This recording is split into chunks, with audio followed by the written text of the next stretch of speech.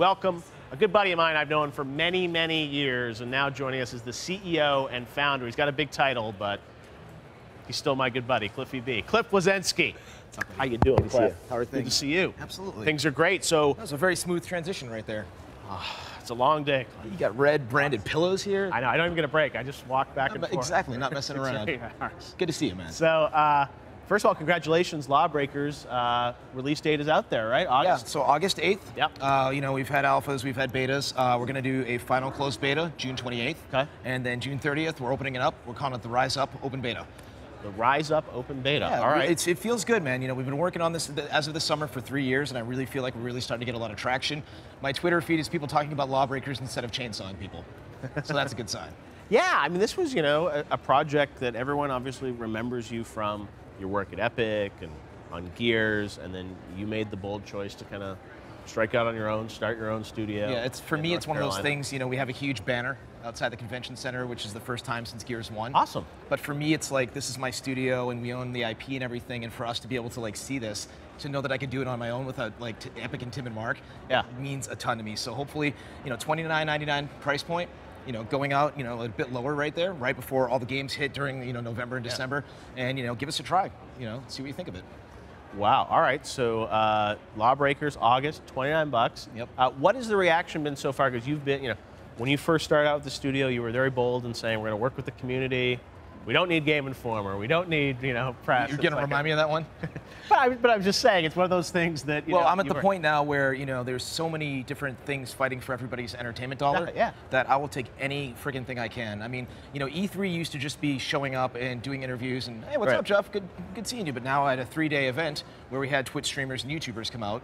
And you did that last week, right? Yeah, and, you know, showed them the game, you know, on PlayStation 4 and PC. Yep. Get hands-on, and some of them actually sat me down and gave me some feedback. They're like, oh, when you're low health, you could actually, you know, change the colors. No, those guys really play the games and really care about them. Drifter sat me down, and he was like giving me like some pointers on like our acceleration curves to the PlayStation 4 that hopefully we can get a little bit more tuning in that to get it just perfect before we ship. You know, because the aim assist feels really good on PlayStation 4, but it could always feel just a little bit better. That's cool. All right, so, you know, embracing the community, and you've done, you know, a number of kind of tests on Steam already with fans, and you've been at, you know, PAXs and other events. I mean, you know, you're visible in the public eye, and you know, like, I used to be a drama nerd. You want to practice your lines before you go on stage. And how many games have you seen come out and faceplant? You know, day one, not enough servers, you can't get online. And what they're going to do, and this, even with matchmaking, that happened with me in Gears 2. You couldn't get a game. So with this game, we're being surgical about it. I have a team of network wizards, for lack of a better term, who've been just, you know, server testing the loads on that, right? So figuring out, like, if the game comes out and we do well and we have tens of thousands, maybe, or more concurrent, can we actually handle it, and can people find games? And more importantly, with it being a skill-based game, we need to make sure the matchmaking's on point. All right, well, before we talk more about LawBreakers, you brought something special for us. We've got a trailer that's going to reveal some new information, exclusive first look. Exclusive, Jeff. Cliff, you know how I roll, right? You don't walk on this set unless you got something exclusive. No, I'm just kidding. Of course, we'll always take care of you. But here's a first look at the just-announced LawBreakers Harrier role. Do you want to do anything to set it up before we look at it? Yeah, this is our 9th class or role, and I would say it's our final one, but it's not, because hopefully we're going to keep making them for you and giving them to you for free. All right, here we go. Harrier role in LawBreakers. Check it out. HANA Artificial Intelligence initialized. Role analysis. Harrier. Sunshine. Tell me I can't. I'll show you I can. Orphaned in the streets of Birmingham, Sunshine found solace in pursuing a life fighting alongside Abaddon and the Archangels for the greater good.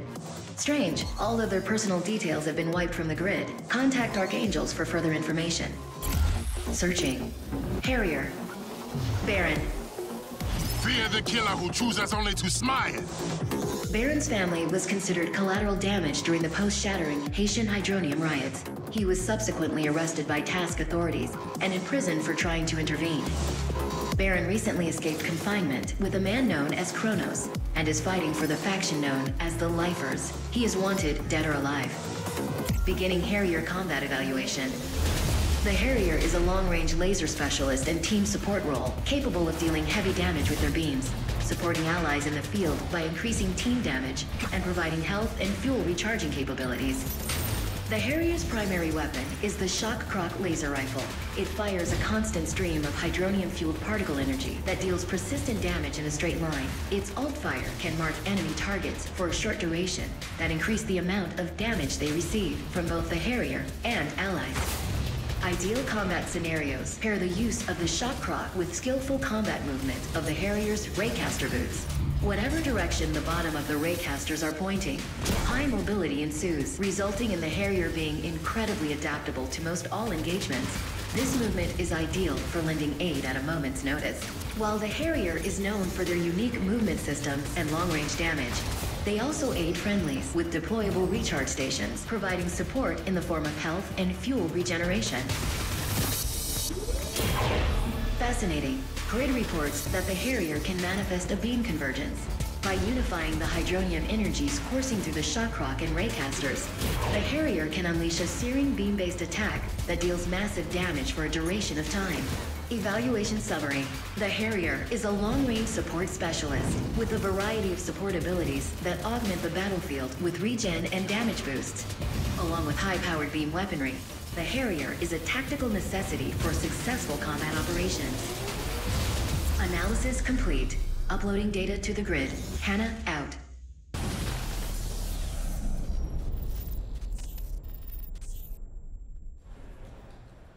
All right, so let's talk a little bit about the Harrier role. You know, each role obviously has unique gameplay. Yep. Tell us, Harrier, what we saw there. What's unique about that? So I have a saying. I have a lot of sayings. You know, the best ideas. You work hard on your sayings. I do. Cliffisms, Jeff. Quotes. the best ideas sometimes start as a joke. Yes. And the designers and programmers were just hanging out in the office one day, and they're like, "Wouldn't it be cool if we had a character that had laser shoes?" And I'm like, "Do that." And they started prototyping it, and what we found is the character that can shoot laser beams from their feet that actually propel you through the air. We wanted, if you hit tap shift with the right timing, you gain momentum, and it's kind of an air version of tribe skiing, where you can kind of move through the map kind of seamlessly and flawlessly. And if you happen to be above anybody, you deal damage to them. Also, since this is a game where F is kick and it's melee, you come at them with both feet, and you kind of just spray the laser beams in their face. Then also the character has the main weapon, which is a Shock Croc. It's a beam, as we saw in the video. But more importantly, it's also slightly a support character. People are always asking about, can I heal people? Can I recharge their ammo, or not only ammo, but fuel in the game? Yeah. So basically, you land, you refuel, get right back up in the air and stay vertical, and stay with that kind of gravity-defying combat. Most importantly, also, the character can shoot a giant laser from their chest. It's kind of a modern uptake version of the Care Bear stare. Gotta label it the pop culture references, Joe. All right, so Harrier new, and this will be available. Is it going to be available June 28th too with the new? No, not necessarily. Okay. It'll be available with launch. At launch, but there okay. will be a new game type uplink available during the beta and the open beta. Okay, beta, open beta, June 28th, August 8th. So you're sort of, as you said, you're shipping it then, but you know the industry's changed so much now. It's like you're going to hopefully continue to iterate on this in many ways, right? Yeah, I mean, it's one of those things. I've already played Roll 10. I'm not going to tell you what it is, but it's something that. Usually when you ship a game, you get bummed. It's like, there it is, it's over. And maybe you do some crappy DLC that you charge people for. Yeah. Well, first off, like I said, our maps and our modes and our characters will just show up. They'll be free. Cool. So we don't separate the audience and the servers. But it's one of those things like, usually now I'm like, I miss character 10 when I play the main game. And then hopefully I miss character 11 and 12 and so on. And hopefully the game just keeps going for years. It's that term that they use, games as service, but it's actually accurate. Now, we got a PlayStation 4 Pro that we're going to talk about here, but you guys announced that the game is coming to PS4, PC, but no Xbox, right? Yeah, and those Xbox fanboys are pretty salty. Yeah, I mean, they supported you for a long time. Oh, I believe the line on my Twitter feed was, "You're biting the hand that feeds" of the people that made you with Gears of War. Yeah. So what do you say to that? Well, the thing I want to say to them is, I'm not ruling out Xbox. Yeah. I have a studio of 65 people, and they can only do so much and work so hard. And we made a business decision, looking at the install base of both consoles, that PlayStation made more sense initially. Yeah. I'm not ruling out an Xbox version. Maybe there'll be a Scorpio version later with all sorts of bells and whistles and cool things. And maybe by that time, Rolls 10 and 11 will be available, and it'll be even better than ever. And then you can play LawBreakers on anything. Yeah. Maybe one day the Switch. Who knows? Was Phil Spencer bummed out? Dude, whenever I see Phil, we hug. He and I go way back. So no, and you said it's a natural business decision, but you're right. You see people on Twitter, and if they have that purple M in their Twitter. Especially the Xbox fanboys. Very, very salty. No, they won't believe me. Yesterday, I was sprinkling it on there. Yesterday, I was getting a petition to be sued if I was wrong about the Xbox. Really? He said, oh, well, because, yeah, I put out what the price was going to be for Project Scorpio, and people couldn't believe it. But, yeah, look, I mean, it's passion. It's passion. I would rather have them yelling at me and calling me names than ignoring it. I'd rather have that over indifference any day of the week. All right, but it is cool. It is coming to console. Yes. You're doing a game on PS4. How does it look on PS4 Pro? It looks great. Yeah. So basically, across the board, it's 60 frames a second, but it's higher resolution on PS Pro. It looks fantastic. Yeah. Controls are also very important to me. I'm kind of tuning, the dead zone, the friction and adhesion and whatnot, really making sure the controls are on point for it. And also, more importantly, on console, having different controller setups. Yeah. Some people like to jump around with left bumper. So we named that bumper jumper. We have like 6 pre-configurations for different players of different types. Cool. What did you think yesterday of the Xbox One X reveal? Honestly, I was too busy doing interviews and dealing with everything, so I haven't paid attention to any news at all. Right. All right. So I saw the name and I was like, wait, what? That's kind of weird. It's like Xbox One X. Right? Scorpio sounded like a bad tattoo in a good way.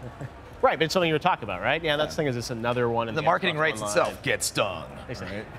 Well, we'll see, and that's going to, like you said, maybe down the road, but obviously big focus on PC for LawBreakers on Steam, which is great. Yep. People, that's where a lot of the audience is. So yeah, I mean, you go where the audience is, and on a high-end rig, and some of the console people were happy to have the game, but the PC players are like, oh, is this going to hurt the PC version? I'm like, no, we had to optimize the levels on PlayStation to make sure they're running at 60 frames per second, which means the PC version runs even better. So, 144 frames a second is the new 60. Yeah, well, you guys have put so much effort into this, and I got to admire that you struck out on your own, started this independent studio, brought a whole team together, and proved that you can do a game yourself.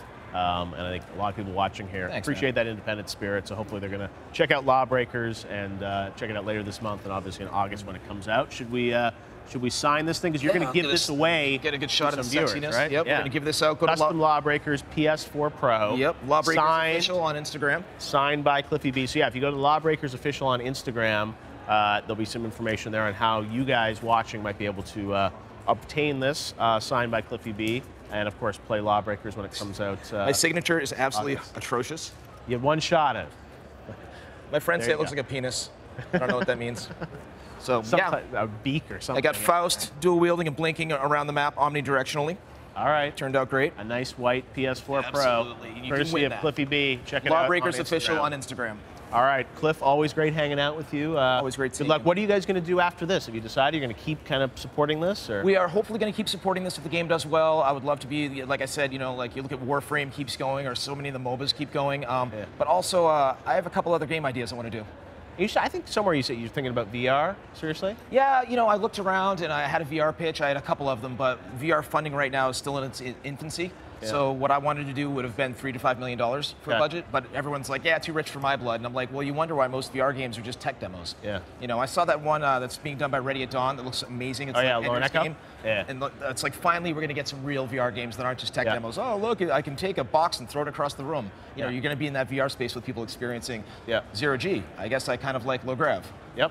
All right, so probably not VR, but thinking of other ideas. Yeah. I mean, Boss Key, obviously, you got a lot of games left in you, so I'm sure you're thinking of. Grab me later on. I'll give you a peek at my phone of some stuff. All right. Exclusive. That's right. You never know. Maybe we'll see you at the Game Awards. All right. Well, Cliffy B, great to see you. Good luck with E3 this week. Man. We'll check out more LawBreakers. Melanie Mack.